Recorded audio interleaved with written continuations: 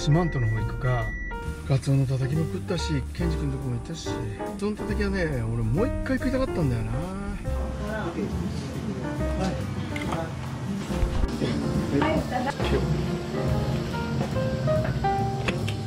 このたたきなんかすっげえうまそうじゃねこれ。なあ。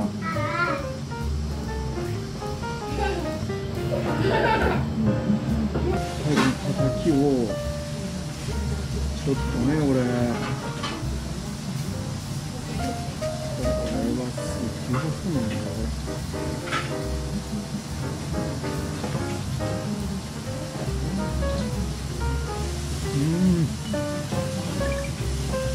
楽し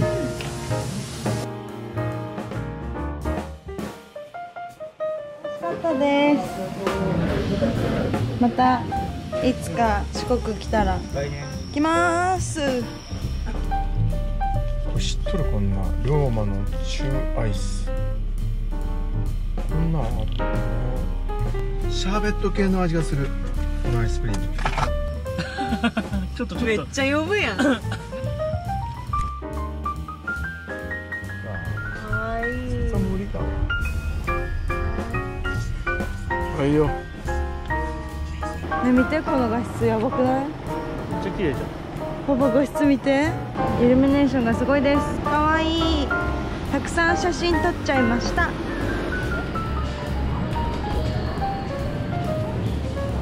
あ、ごめん。すまんな。行ってみるわ。そうめん売っとるよ。まっすぐ行ける。無事お買い物も終わって、今からまた愛知県の方に向かいたいと思います。閉店ガラガラ。皆さんおはようございます。波のあるところに帰ってきました。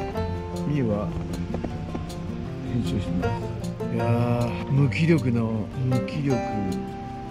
無意識、何もやる気が起こらないというかね、みゆだけが一緒に頑張って編集してます。真剣です。それでは後から海入ってきます。これ昨日もらったやつなんですけど、ちょっとめちゃくちゃ美味しそうだからもう食べたいなと思います。後で開けていきます。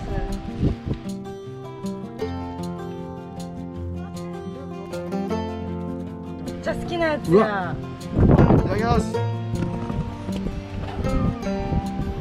まいやつやんこれ。どう？いやーマジうめえ。自分で食えへんがよ。名古屋みたい。ついこれいきます。チョコレート。こんな感じです。おお。おいしい。外がチョコレートで、中があんこ。知らん。めっちゃ美味しいねこれ。これさ、うまい。緊張ゴールドと緊張まんじゅう。あ、和三本じゃないの？和三本ね。あわさんも。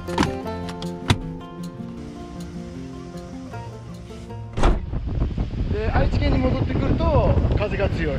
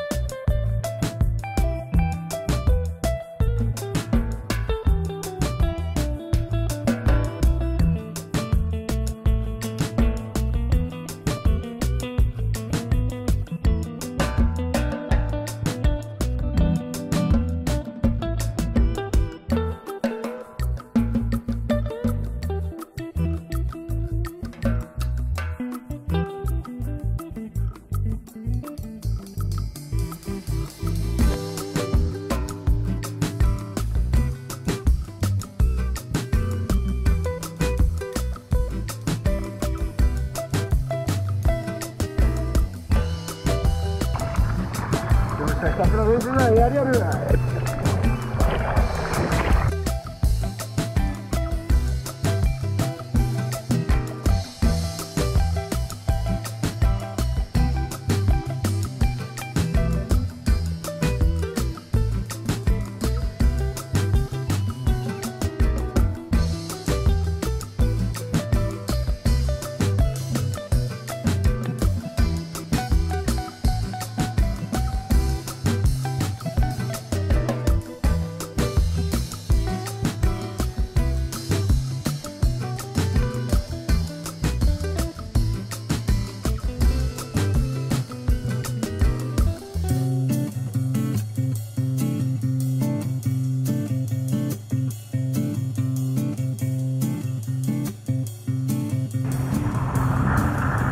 今でかかったな、魚。無理やね。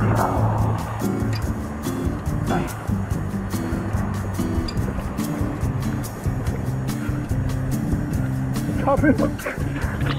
寒い。ないよ。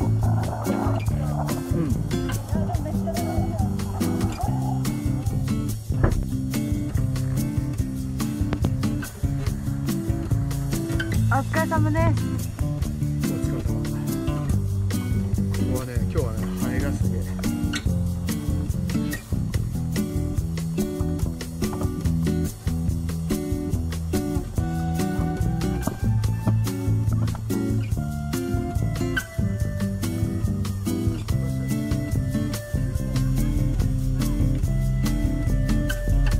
黄色のやつ。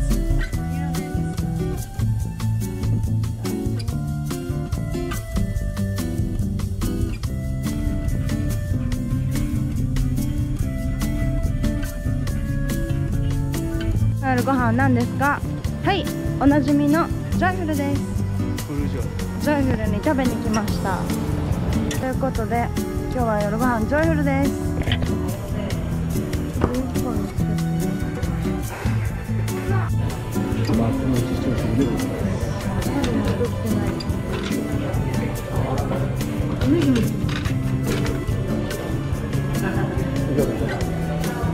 んな感じ。サバ、ご飯、大盛り、納豆。今日初の列車。ト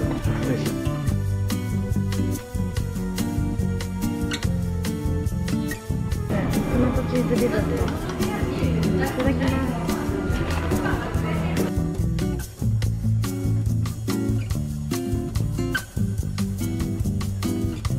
ごちそうさまでした。意外とお腹膨れるんですよ。こんだけだけど。こんだけだけど、多い意外と。これ結構お腹膨れるんですよ。それに、私トマトめっちゃ好きなんで、最近こればっかで